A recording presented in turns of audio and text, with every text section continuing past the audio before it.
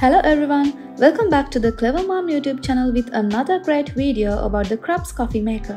Today we are going to talk about the Krups Simply Brew digital drip. The coffee maker is one of the best selling units on Amazon. If you are new to this channel, subscribe and click the bell icon to easy access to the latest video notifications. Now let's start the video.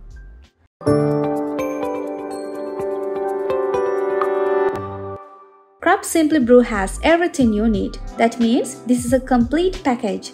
This package includes a safety glass coffee pot, a dishwasher safe pot with a drip-free spout, a reusable coffee filter, and a measuring spoon that's fit the filter. Next is perfect capacity. Krups Simply Brew comes with the ability to brew coffee for your whole family. It has a brewing capacity of around 10 cups for several coffee lovers in your home.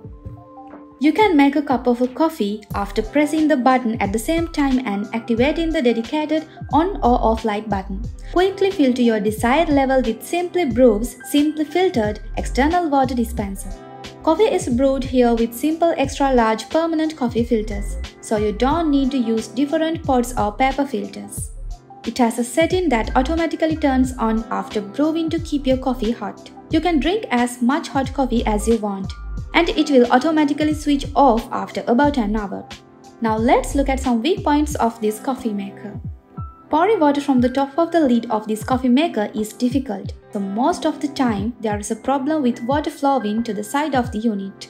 The water level mark on the side of the unit is also slightly off. All in all, however, anyone would recommend this as the best deal of a product that has enough capacity to make coffee for several people at a price you can afford.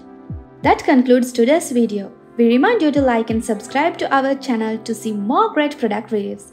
Don't forget to click the notification bell to get alerted of more latest video like this.